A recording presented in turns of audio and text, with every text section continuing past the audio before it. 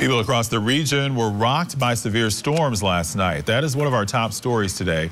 Trees were down, thousands lost power, even Music Fest had to shut down for a time. Some people in East Allentown say they believe they saw a tornado in their neighborhood, but that is not confirmed by authorities. If the wind wasn't enough, heavy rain led to flooding in some areas. Crews in Carbon County recovered the body of a New Jersey teen who disappeared into the water while visiting Beltsville Lake.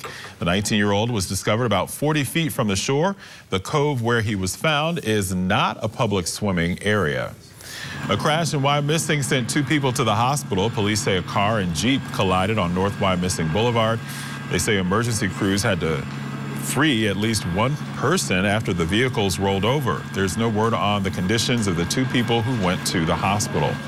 Today is a cloudy, windy day with a stray shower, a high of 76 and a low of 60. Tomorrow will be mostly sunny with a high of 84. For more local news, watch 69 News or get updates at WFMZ.com. I'm Hasiel Cordova.